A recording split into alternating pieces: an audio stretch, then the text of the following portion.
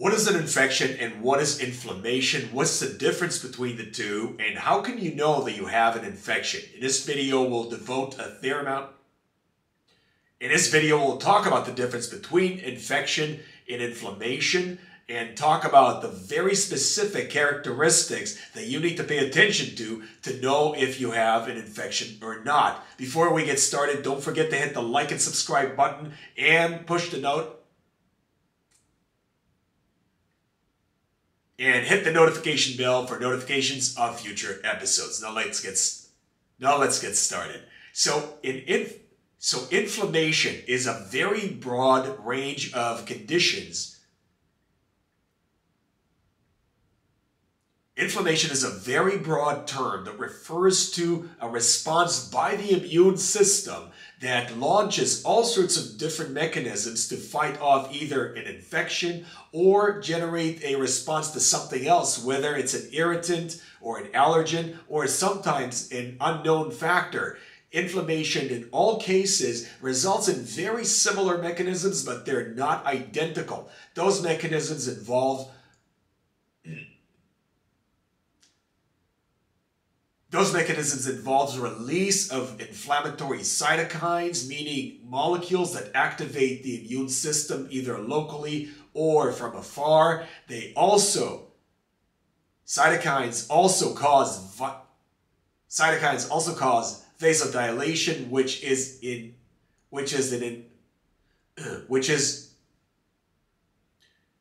enlargement of blood vessels and sometimes increased permeability of those blood vessels.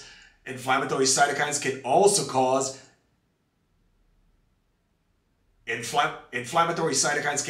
cause mobilization and recruitment of inflammatory cells, specifically white blood cells, which are a very diverse category of cells. And inflammatory cytokines can also induce swelling in other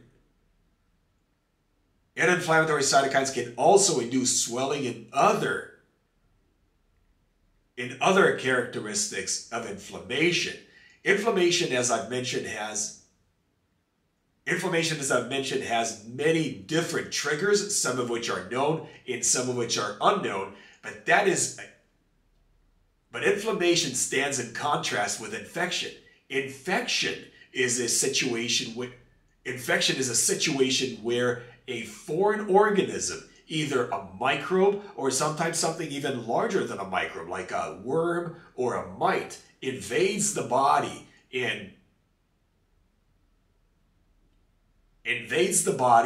multiplies out of place and causes damage to the host, whether it's a human or another organism. And that can sometimes result in launching an immune response, but that's not a given. So some infections that trigger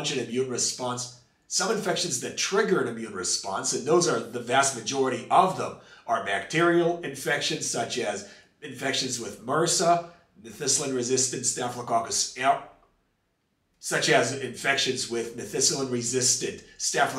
aureus, infections with Streptococcus pyogenes,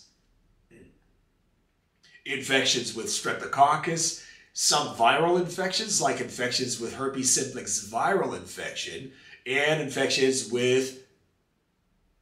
fungal infections as well. However, some infections do not actually cause inflammation. In fact, some of them are focused on subduing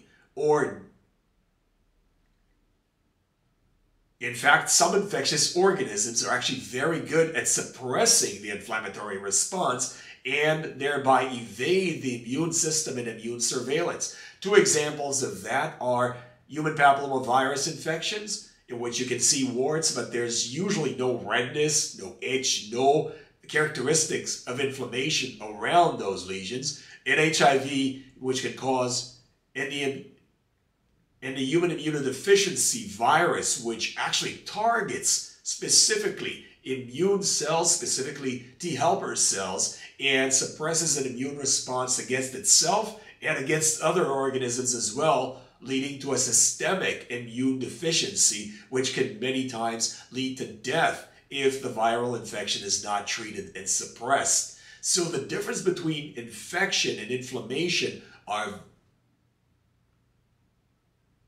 So while many infections can lead to inflammation, not every case of inflammation is caused by an infection. And in fact, many cases of inflammation or irritation of the skin are not caused by an infectious organism. So the treatment of each case of inflammation needs to be different and specific to the cause that has led to the irritation of the skin, whether it's an infectious organism, in which case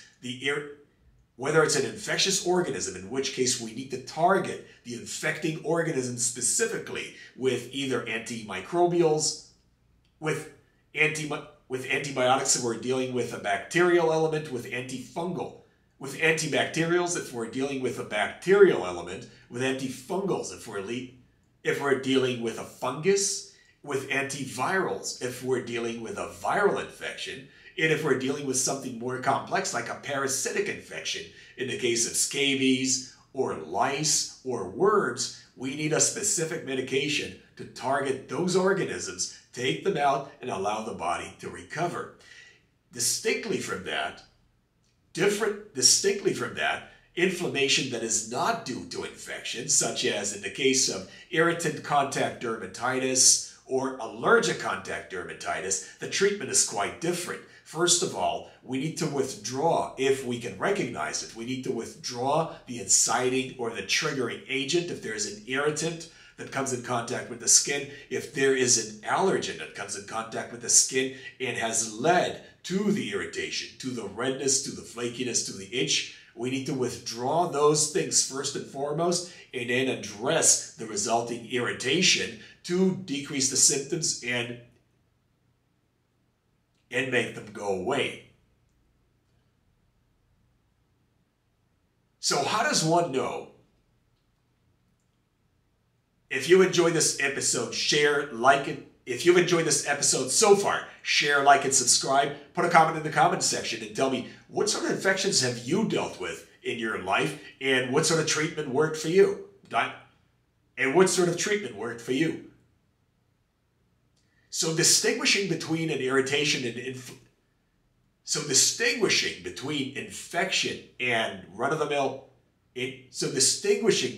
infection and other types of inflammation is extremely important, because that can determine the right course of action, and that can also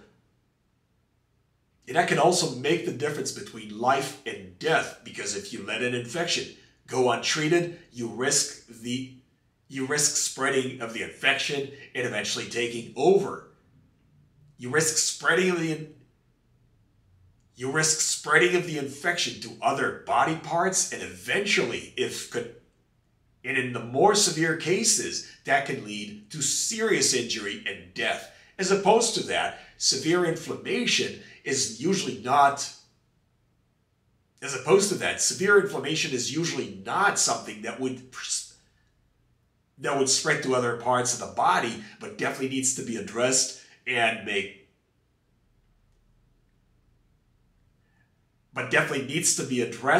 resolved. So what are the key symptoms to pay attention to know whether or not you have an infection or inflammation such as allergic contact dermatitis or irritant contact dermatitis? Before we get into that, let's just make one point very clear. If you're in doubt whether or not you have an infection or not, go see a physician right away. An infection can be very serious. An infection of the skin can be a very serious matter and needs to be treated with dealt with specifically, quickly, and to the point, and with the right time frame to make sure that your condition is addressed and your symptoms have resolved. So make sure to see your dermatologist or another physician. Seek help immediately if you're in doubt. So let's take a look at some differences between inflammation and infection. So inflammation and infection can both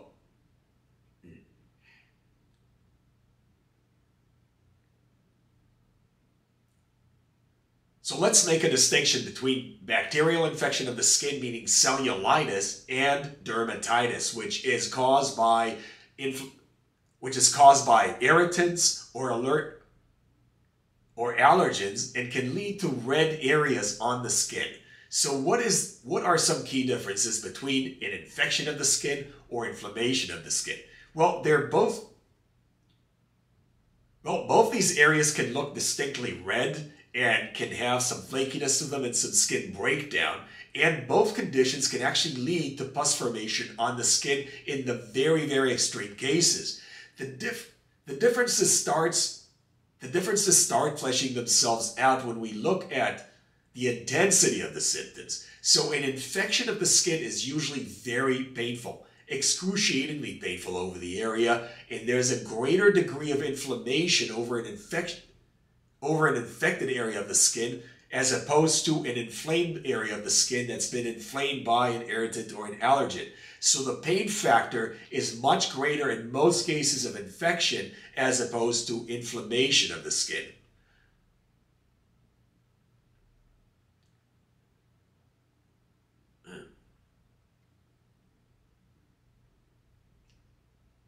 Consistently again with the degree of inflammation that an infection can lead to versus the degree of inflammation that irritation or an allergic reaction can lead to, the inflammation in the case of an infection is usually much greater as well, which can lead to more intense redness over the area, especially when we're dealing with milder cases of inflammation as opposed to infection of the skin. So an infection is usually characterized by very bright, intense redness as opposed to inflammation, which may have varying degrees of redness, but may not be as bright red as an infection.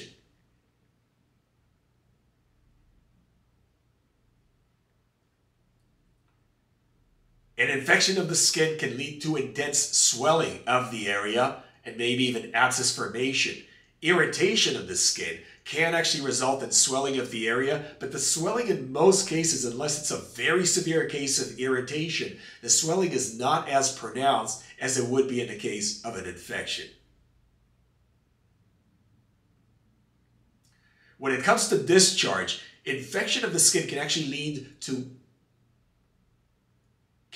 purulent discharge, meaning pus discharge over the areas that are affected, can even lead to abscess formation, meaning pockets of pus underneath the skin that can be extremely painful and need to be drained. In the case of inflammation, such as irritant contact dermatitis or allergic contact dermatitis, pus formation is not a common phenomenon, and abscess formation is even more rare, so that is not something that you usually see in the case of irritation of the skin.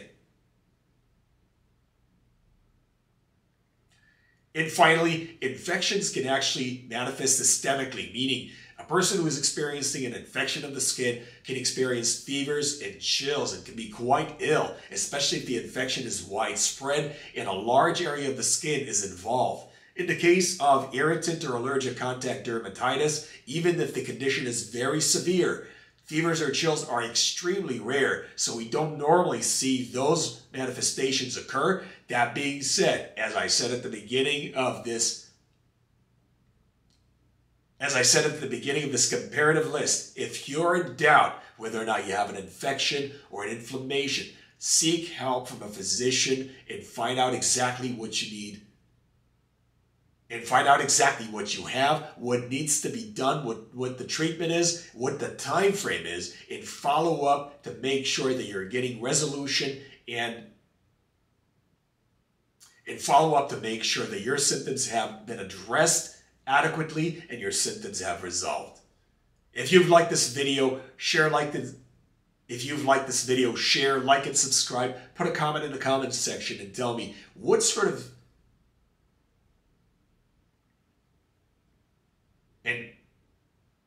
and tell me how's this video helped you make the distinction or tell the difference between an infection and an inflammation. I'm looking forward to hearing your comments. Also, don't forget to hit the notification bell for notification of future episodes. More great content coming your way right from this channel. Thanks for watching, and God bless.